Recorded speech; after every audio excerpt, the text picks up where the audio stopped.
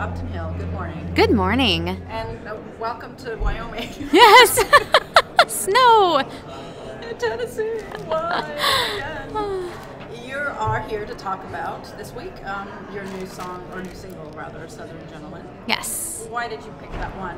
First of all, to be on the record, and then why was that the single? When I heard Southern Gentleman, it just immediately put these images in my head of all the books and movies and everything that I've seen based in the South, and just how warm and rich and kind people are here.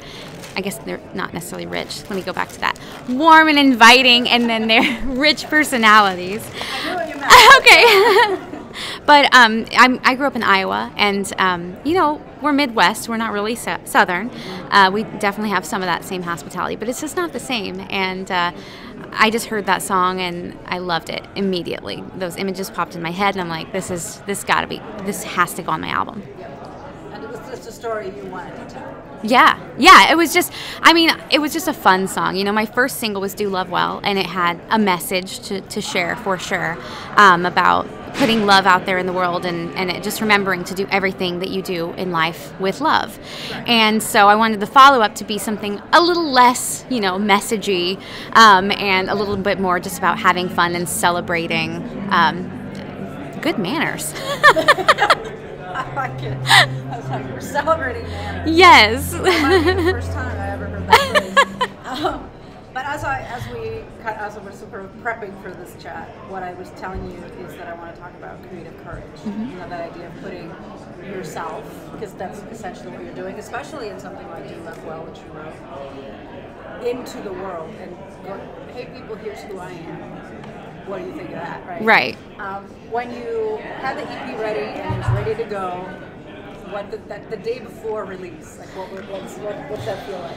When you're putting that work out there. There's a lot that goes through your head, really. Everything from the obvious of I hope people like it to did I proof this, and did I spell check, and did I get the other songwriters' names right, and are the copyrights correct? Just those little details. I'm really specific when it comes to having good grammar and my written work especially, and so that gets really, honestly, that's one of my biggest fears, is that I'm going to release something and I didn't put the email right, that's messed up, and then everybody's going to have my email wrong. So talked a lot about that one, but yeah, so definitely people are going to like it. Is it packaged right? Is everything spelled right? Are they going to like my picture?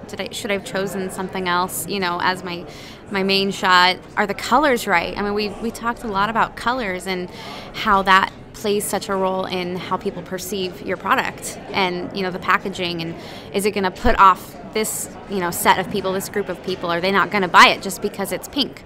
Right. And that there's so many elements that go into it, and then at the end of the day, you just have to go with your gut and, statistics in some cases, and consult your professional peers, and then say go. Exactly.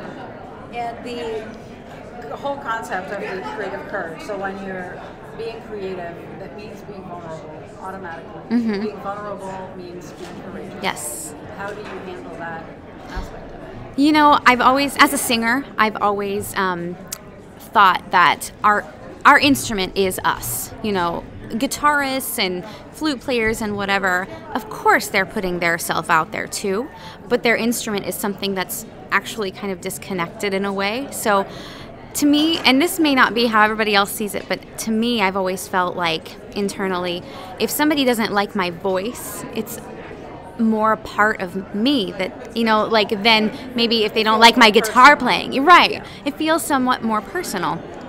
I've come to terms with that, and I'm okay with it, because I know that not everybody's going to like my voice, not everybody's going to like my message, or my, the music that I choose to go with it, but it does feel very personal when it's something that is a part of you physically. Yeah.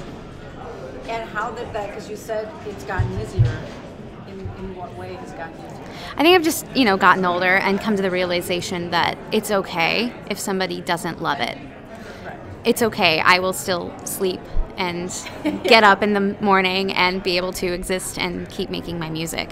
That means that there's a place for me with somebody else, and somebody else is going to like it. And those people that don't care for my music, they like something else, and hopefully they'll be touched by somebody else's. Maybe one of my friends is putting out an album, and they'll love that. So it's not something that I feel like, hurts my soul or feeds my soul either way anymore necessarily. I love it if people get something out of it, but it's not gonna cause me to lose sleep, I guess. If they don't love it, I'll just be like, oh, okay, well, maybe you love this, and give them something else. So. And how do you filter that feedback? Because you can't take, as you already said, you can't take everything in. You would go crazy. The YouTube commenters, you can't listen to everything. Right. But you still have to listen to constructive criticism, things that are going to make you better. Yes. So how do you decide what to ignore and what to listen? Sometimes it's about quantity, but it's not necessarily about how many times somebody says they hate your stuff, because there are haters, you know what I mean? And they're just going to hate everything you do. And so you kind of look at how they're presenting their message, and if somebody actually offers you some constructive criticism, it's usually from, a good place, and you can tell in their tone, in their message, in their presentation of how they give you the criticism, and also just their background. What experience do they have that gives them not necessarily the right, but that background and knowledge to offer the criticism and be warranted. Yeah, exactly. Because it's one of the things that I see when I work with new artists that's the hardest is they are so eager for feedback that they open themselves up to all of it. Yes. And I've literally been to say, well, I met this guy at a gas station who said I should do X, Y, Z. And I was like, what? Yeah. No. Dude in gas station? Yeah. That's not a credential. You should be listening to. But it's really tough. Because you want to improve, you want to learn, you want to go, okay, what do I do? How do I get better? So that's really, is that something you were advised on? Like, hey, don't listen to this, listen to that, or did you just have to learn it as you went? I've been singing since I was 3, and not professionally, but but here and there, and I did all the school stuff, and I think, with being in choir and in band, and then in college, actually, I studied vocal music. You just learn to take criticism because it's part of your learning, and you take lessons, and you have a teacher who gives you instruction on how to get better and what you're doing well, but what you can improve upon. And so I think if you just open yourself up to and being surrounded by people that you trust and you admire, who inspire you, then that's exactly where you're going to get the best criticism and the best even compliments then too, to build you up. Yeah, that are real compliments. Yes, not just the surface. We'll talk when this is on. This is a slow business, as you know. It's slow but fast, all at the same time. Well, yeah, when stuff happens, that's happening. Yes, fast, yes. But overall, it's never fast enough. When yes. You're waiting for something. How do you handle that need to stay patient? I'm constantly busy with touring and promoting and social media, keeping up with fans and friends, and then of course if I ever have any spare time to try to see my family and friends too. But yeah, oh hey, how are you doing? I'm sorry, I've been kind of absent, but you just you take one day at a time and think about, of course there's the long-term vision that you have, and surround yourself with a team. That's something I'm really blessed with, are people that have my best interests at heart and who have really good forethought, because I'm much more about how do I get done today what I need to get done today, and I'm great at that, or even a week. The short-term things, I'm on it. The long-term strategic, I can see it, but it's not something that I'm as good at planning out. So my husband's phenomenal with that, and I know, we balance each other so well. I find out every day how lucky I am. And I'm looking for something specific here. Oh. No names, situations of a time when you didn't stay patient, or whether you made a decision that later on you're like, yeah, that was not the right thing to do. And what was it that put you in that situation? What character trait of yours was it that put you in that situation? Let me rack my brain a little bit for a sec on that one. That's a hard question. It is. And it's been things like, I've heard people, not just here, but in coaching sessions, people have said things like, I picked the wrong manager. Yeah. I listened to a label on what I should wear, and I didn't feel comfortable on stage. I didn't stay patient, so I released a song, and then 2 months later, I wrote a better song, and I should have waited. Stuff like that. Yeah. Because everybody has something, and it tends to be what I'm interested in is what got you into, what made you make a decision that you later on realized perhaps that wasn't the right thing. I guess I have been pretty calculated because this is a hard thing for me to answer. Is it weird that I don't? No, it's not at all. Because it can be. If you have that right team around you, and you say, I'm the short-term person, and they're the long-term people, it could be that they've stopped you. I have this great idea, no. Do you have something like that? Like something you brought that got shot? A haircut? Image change. I mean, I do. I get a little impatient. Honestly, I don't love to do my own hair and makeup, and I don't think it's really super fun. I love to look glamorous, but I don't want to do it. Can somebody else please just follow me around and do my hair and makeup? But I get impatient with my look and like, I want to look like this. Can I do retro all the time?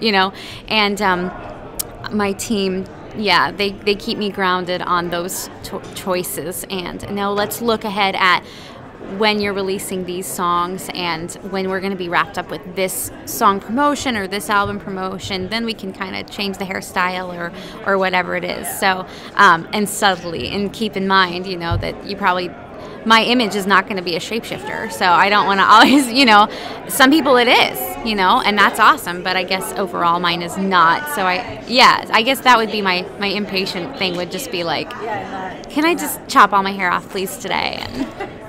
And because that's every time you go to a radio station, you look completely different and you don't recognize you anymore. Like that's right. I know what your team means, but I also understand your point of view. It's like, that's what people do. They Yeah. change their hair, they change their style of clothing. What still feels, because you're into this for a little bit now. What still feels the most kind of vulnerable about the whole being a singer? What still feels the most? Honestly, songwriting is the most vulnerable for me. I know I can open myself up even more in the future, but I'm gonna have to really open myself up more. Literally, it's I always feel like I have kind of this roadblock about my lyrics. I love words. I love writing, but I'm afraid of cliches, but then at the same time, I'm like, well, a cliche sometimes is good. That's the reason it's a cliche, because you can't say it any better than that. So it's putting those words to music and opening it up for other people to listen and thinking, okay, it's going to hurt a little bit if they don't like my words, because again, that's a very personal thing that comes out of you. So that's the work. For anybody. Because you're like, here's my heart and soul. Please critique it. Right. It's really I don't feel shallow, but if somebody says, it's a shallow song, you're like, well, I didn't mean it shallow. You know what I mean? I don't think I'm a shallow person, so that kind of hurts a little bit. That's the difference. And I work on that a lot. They haven't told you you're a shallow person. Right. They told you that's a shallow person. You're the one who turned it into. Right. It's all about. You think this is a me? No, but we all do that. Yes. It's not like you did this. I did. We do that. Because if you identify with your work, when somebody then critiques that work, you take it on yourself. Everybody does that. Yeah. But that's really tough to unlearn. Doing that. That's like years of work. Right? To get to that. Well, we'll end on something much lighter. after therapy. I didn't bring my tissues. It's like, oh, and that's my dog. If you had to put together a record that was the soundtrack of your life so far, with songs that were sort of with you when you were growing up and in high school and college, what songs are on that record? Oh gosh, a lot of strong female singers for sure. My dad played such a huge role in my musical upbringing. My mom and dad both, actually, but he was in bands and things like I mentioned. And so he listened to, my first concert I went to was Joan Jett. And we loved Pat Benatar and Madonna and Cyndi Lauper. So these really strong female singers. Middle school, I became obsessed, and it's kind of still stuck with me today, Jewel. I love pretty much everything she does. And if Talk about vulnerable songwriting. Oh my gosh, yes, for sure. I just love Jewel. Joni Mitchell, anything, folk music, stuff with a message, stuff that, the lyrics really mean something. I really, really love that. So, and then my brother, I was just thinking about this morning. My brother was in high school during the 90s. And so he just listened to all the alternative and grunge music. And so whenever, Nirvana or Pearl Jam, Weezer comes on, I just love it. Buddy Holly is definitely in my life soundtrack as far as Weezer's song, Buddy Holly. It'll just play in my head sometimes. I'm walking down the street, I'm like, wee-oo, I look just like Buddy Holly. I'm like, why am I thinking of this right now? But, so that'd be there. That's on the record. Yes. Thank you so much. Thank you.